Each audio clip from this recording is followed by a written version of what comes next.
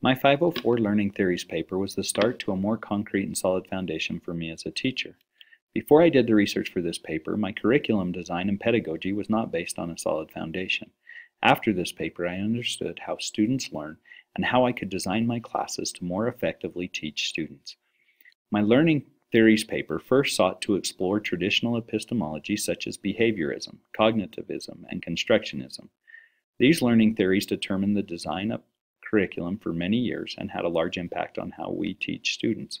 However, with the sudden explosion of technology and the greater use of new and varied forms of it being invented every year, there came a need for new epistemologies. I explored these emerging epistemologies in what was, at the time, some of the latest research done on the direction of theoretical shifts in learning due to new technologies.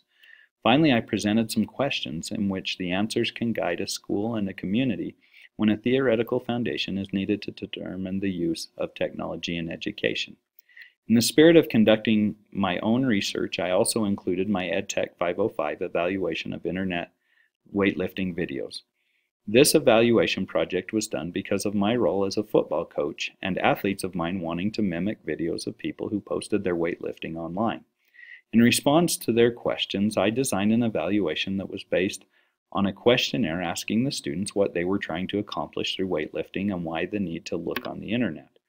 As a result of the extensive evaluation that I undertook, I was able to help these student athletes know what online help was effective in accomplishing what they desired versus videos that were purely entertainment and or may be harmful to their stated objectives.